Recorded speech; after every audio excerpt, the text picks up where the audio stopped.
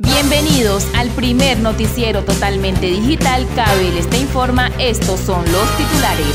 Octavo Comité de Prevención y Garantías de No Repetición en Buenaventura. Aceptación de diálogos de paz para disminuir la criminalidad en el distrito. Celebración del Bicentenario Naval y la conmemoración de los 213 años de la República de Colombia. Estas y muchas más noticias aquí en Kvelez te informa bajo la dirección de Luis Enrique Núñez. Hola para todos, bienvenidos nuevamente a una nueva emisión de su primer noticiero totalmente digital Kvelez te informa. Empezamos con noticias en Kvelez te informa. En horas de la mañana se llevó a cabo una reunión con algunas comunidades indígenas y familias de la ciudad, las cuales habían sido desplazadas por los reiterados hechos de violencia en sus sectores. En esta reunión hizo presencia el secretario de Gobierno y Seguridad Ciudadana, Agudelo. El secretario de Gobierno y Seguridad Ciudadana da las conclusiones del subcomité que se llevó a cabo en horas de la mañana con algunas comunidades y familias de la ciudad, donde se tocaron temas de protección y derechos humanos debido a los hechos de violencia que se presentaron en estos sectores, lo cual provocó el desplazamiento de muchas familias. Bueno, octavo subcomité de prevención, protección y garantías de no repetición en Buenaventura. Se estaban tocando la situación social de dos comunidades en especial, que era la comunidad del barrio Los Ángeles por los hechos que ocurrieron el 18 de junio y la comunidad del barrio, la comunidad de Citronela, la comunidad indígena Bonán Nonandur por los hechos que ocurrieron el día 6. Estas comunidades requieren que a través de estos comités se active lo que tiene que ver con la atención, la protección de sus derechos fundamentales. Concurren las diferentes entidades que componen el Sistema Nacional de Atención y Reparación a las Víctimas. Se adelanta la discusión y como conclusión se queda primero que efectivamente la fuerza pública va a seguir brindando protección a estas comunidades. Segundo, la alcaldía distrital a través de la Secretaría de Convivencia se va a encargar de gestionar con las demás entidades que componen este sistema para que se dé la atención prioritaria a estas víctimas, recordando que la 1448 le ordena a los entes territoriales dar la primera respuesta y luego es el sistema nacional. La tercera conclusión es que los barrios que han venido sufriendo alteración y algunas comunas en Buenaventura van a ser atendidas, como lo están haciendo ahora, de manera prioritaria por parte de la fuerza pública componente policía y armada. Y una de las últimas conclusiones, de pronto de las más importantes, la propone la Fiscalía General de la Nación en cabeza de la doctora Ingrid Arroyo Álvarez, en el sentido de que nos reunamos solo las entidades para discutir unas rutas de atenciones que tienen que ver con el menoscabo de los derechos fundamentales de las víctimas. Por otra parte, también se pronuncia acerca de los hechos de sangre que se registraron el día de ayer. Pues lastimosamente, mientras estábamos en el evento de la Mesa de Diálogos Sociales Jurídicos que instala el Gobierno Nacional para que los grupos que están confrontados en Buenaventura concurran a ella y empiece a generarse un ambiente de paz. Dos personas son asesinadas. El reporte que tengo por parte de la policía es que hay una persona víctima de esta violencia en el barrio San Luis. Hay otra persona que cae bajo las balas en la ciudadela San Antonio y hubo una persona que resultó herida, pero es el informe que tengo por parte de la policía. Como ustedes conocen, cuando ocurren estos hechos hay unos actos urgentes en cabeza de la policía que se articula de manera inmediata con la Fiscalía General de la Nación, con el CTI, y empieza a adelantarse las investigaciones que terminen dando respuesta a las circunstancias de modo, tiempo y lugar en las que se perpetran estos hechos. El personero distrital de Buenaventura, Julio, habla acerca de la mesa sociojurídica que se llevó a cabo el día de ayer en Barnorregio. Expresa, lógicamente, que es algo asertivo para la comunidad bonaerense, donde se puede lograr disminuir el índice de criminalidad. Julio Patiño, personero distrital de Buenaventura, habla sobre la mesa sociojurídica referente a los diálogos de paz con los dos grupos armados activos en la ciudad. Bueno, primero decir que El Ministerio Público aún no está participando en las mesas sociojurídicas que se está adelantando. Están en unos procesos en la cual está el Alto Comisionado para la Paz de la Iglesia Católica en cabeza de Monseñor. No sé qué otras entidades están allí, están en su proceso de avance. Nos imaginamos en alguna etapa del proceso pues entrará el Ministerio Público. Nosotros, enmarcado a la 1448, pues estamos más enfatizados en lo que tiene que ver con el tema de víctimas, así lo determina la ley 1448. Expresa que es una manera asertiva para que baje el índice de criminalidad y los bonaverenses tengan una vida tranquila y en paz. Esperamos, pero celebremos que se adelanten estos procesos para que se le pueda dar una tranquilidad, ¿quién más que nosotros del Ministerio Público, que hemos estado atendiendo todo este sinnúmero de víctimas que ha dado este conflicto entre estas organizaciones?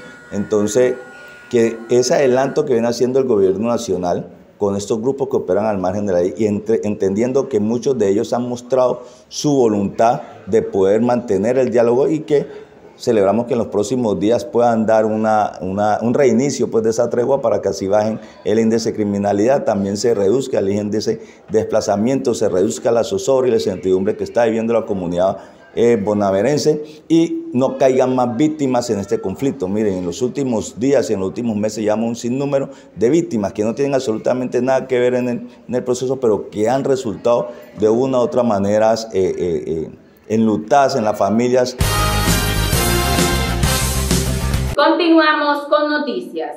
En las últimas horas fue hallado el cuerpo del joven que lamentablemente falleció por inmersión. Al respecto, habla Arvington López, director de gestión de riesgos de desastres de Buenaventura. Ya fue recuperado el cuerpo del joven Steven Franco, quien lamentablemente falleció por inmersión tras lanzarse al río Dagua. Al respecto, habla el director de la Oficina de Gestión de Riesgos de Desastres de Buenaventura. Bueno, digamos eso de las 2 de la tarde, 3 de la tarde, unos pescadores del sector de Bajo Dagua, ya casi en la desembocadura, Guadualito, encontraron el cadáver del joven. Estaban en eso cuando llegó la patrulla de la Armada que estaba haciendo un recorrido y pasaron también las personas que andaban buscando el cadáver. Entre eso estaba la defensa civil y familiares del sector. Inmediatamente lo recogieron y lo trajeron por acá, por el lado del Piñal. No es que haya aparecido en el lado del Piñal, sino que apareció en la desembocadura del río Dagua por el lado de Guadualito y lo desembarcaron por el lado del Piñal. Allí se reunió todo el mundo, los familiares lo reconocieron porque había que hacer un reconocimiento y luego fue llevado y transportado a medicina legal ya una hora más tarde. El llamado nuevamente a la comunidad bonavirense es a tener más precaución cuando se tengan momentos de esparcimientos en estos sectores. Toda persona, paseo de olla, que se dispongan a ir a los ríos, cualquier río de Buenaventura, deben contar con los vaquianos, preguntar a los vaquianos cuáles son los sitios peligrosos para que no tengamos esa dificultad que acabamos de tener. A su vez, también se pronuncia acerca de los preparativos para el avistamiento de ballenas. Bueno, ustedes vieron el día 15 de julio se hizo el lanzamiento de avistamiento de ballena. Frente a eso tenemos un plan de contingencia para acompañar a la Secretaría de Turismo y poder estar al frente de las temas de seguridad para los turistas que se desplazan de muchos sectores de Colombia a las playas a mirar el tema del avistamiento de ballenas. El coronel Cantillo habla sobre el Bicentenario Naval y sobre las actividades que se van a realizar mañana 20 de julio. El coronel Cantillo habla sobre la actividad que se va a llevar a cabo para la celebración del Bicentenario Naval de la Armada de Colombia. De igual manera, se pronuncia acerca de la conmemoración de los 213 años de la República de Colombia. 200 años de la creación de nuestra Armada de Colombia. El gran almirante José Padilla López, Guajiro, hijo de Colombia, que el 5 de noviembre de 1822 se inició la gran campaña para la gesta libertadora. Fue la persona o el líder que comandó las tropas que dieron lucha con la Real Tropa Española el 24 de julio de 1823 en el lago de Maracaibo. Esta gran victoria de esta campaña libertadora es lo que logró sellar para siempre el dominio español que tenía España en el mar Caribe, en el territorio colombiano. El día 20 de julio vamos a hacer la conmemoración de nuestros 213 años de nuestra libertad acá en Colombia, nuestra fiesta patria más importante. Ese día desarrollaremos una ofrenda floral en el busto de nuestro libertador, Simón Bolívar, y después para ahí vamos a hacer un desfile, una parada militar en donde van a participar todos los colegios de Buenaventura. Estos niños, estos jóvenes que llevan más de 6 meses ensayando para entregarle ese amor patrio a nuestro pueblo y decirle que de verdad una sociedad, un pueblo se construye con base de la fortaleza de sus símbolos patrios, nuestro escudo, nuestra bandera, nuestros himnos. Hay que volveros a recalcar a nuestros jóvenes para que sintamos ese sentimiento patrio que tenemos nosotros y poder darle ese gran regalo a nuestra Buenaventura que tanto queremos. Bueno, tenemos muchas actividades, ya empezamos desde este año, hemos hecho varias actividades. La más importante que tenemos es celebrar con una ceremonia militar, con una ofrenda floral a nuestro héroe patrio y así realizar una ceremonia en honor a los 200 años de nuestra Armada de Colombia.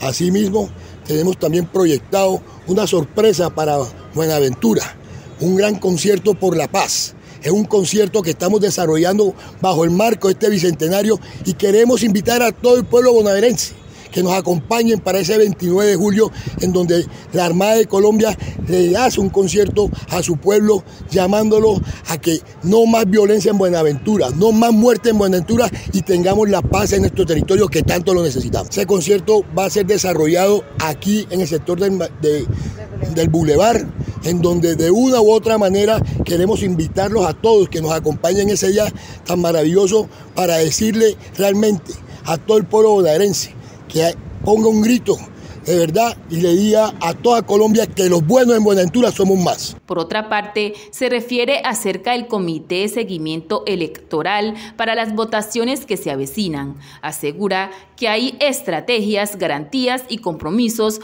para que la contienda electoral se lleve de la mejor manera. Efectivamente, el día de ayer se realizó un comité de seguimiento electoral gubernamental en donde nos logramos llegar a acercarnos a esos candidatos que también están muy preocupados por el tema de seguridad, tanto en la parte urbana como en la parte rural. De aquí, de estas reuniones, salieron unos compromisos por parte de la fuerza pública. Nosotros, como fuerza pública, tanto Armada de Colombia, Ejército de Colombia, Policía Nacional, Fiscalía, garantizaremos el libre voto a los ciudadanos de Buenaventura para que ese contienda electoral se desarrolle de la mejor manera. Hay cosas que tenemos que tener nosotros para poder nosotros desarrollar una estrategia que no se va a venir a desarrollarse apenas los últimos meses antes de las elecciones. Es una estrategia que hemos venido nosotros desarrollando desde el mes de diciembre, noviembre del año pasado. Le pongo un ejemplo, la operación Némesis, por ejemplo. Todas las actividades que estamos desarrollando sobre las cuencas de los ríos Yurumangui, Raposo, Cajambre, Mallorquín y Naya son situaciones que estamos desarrollando desde el año pasado que han logrado llegar a una captura, a unos sometimientos a la justicia, a unos muertos en desarrollo de operación militar para lograr garantizarle a todas las comunidades que están en estos sectores el libre derecho al voto como tal. En estudios realizados en el año 2022, donde muestra que la estafa digital creció en Colombia en un 100%, aquí en Kvelez te Informa les tenemos algunas de ellas y cómo evitarlas. Estas son algunas modalidades de estafa por internet. Primero, recibir una oferta demasiado buena. Segundo, todo es muy urgente. Tercero, piden información innecesaria. Cuarta, envían un link de acceso para entrar a una cuenta o entidad financiera. Lo primordial es nunca brindar sus datos personales e ingresar a correos o link que usted desconozca. Según estudios, en el año 2022 los casos de fraude digital crecieron en un 134% en Colombia. Dicho aumento está relacionado al crecimiento acelerado de transacciones digitales, incluyendo al comercio electrónico. pues cada vez las personas pagan sus recibos e impuestos por internet, hacen todo tipo de transacciones bancarias desde sus casas y prefieren las compras digitales. Este panorama ha sido aprovechado por los delincuentes que han visto esta oportunidad para robar desde el anonimato del internet. Aquí en Kvelez te informa, le damos paso a los emprendedores de Buenaventura. La verdad que he sido muy aceptado porque siempre trato de vender el mejor producto, el mejor mango. No es tanto comprar cantidad, sino vender calidad del producto que estoy manejando en este momento. En este momento tenemos mango farchís, que yo lo tengo bautizado principalmente como mango azúcar, donde es un mango muy excelente, es poco hilo, es muy carnudo y la pepa es muy delgada, entonces la idea es vender un producto muy excelente y que a la gente le ha gustado mucho, ha sido muy aceptado aquí en Buenaventura. Trabajo diagonal al Banco Agrario frente al Consejo. ¿Por qué la idea de colocar una nevera aquí en la calle? Pues la idea surgió desde el momento de que los clientes mismos empezaron a exigirme productos fríos como la sandía fría. Pero muchos me daban las opciones de que la vendieran en cavas, que colocara una vitrina y le echara hielo ahí, pero miraba que no era la mejor opción, sino que me puse a mirar, ¿por qué no un panorámico? Y pues lo primero fue pedírselo a Dios, pedirle sabiduría a Dios que me fuera guiando hasta que Dios me dio esta bendición. Y pues por el momento no tenemos la sandía por aquellas dificultades que están pasando, que todos sabemos, pero estamos promocionando en este momento gaseosa, agua, jugo ghee, productos que te pueden matar en un instante la sed, y la idea es ese. Y esto ha sido todo en noticias, aquí en su primer noticiero totalmente digital, Kvelez te informa, bajo la dirección de Luis Enrique Núñez. Recuerde siempre seguirnos a través de nuestras redes sociales en Facebook y YouTube como Kvelez Producciones y Kvelez te informa. Gracias por elegirnos. Nos vemos en una próxima emisión.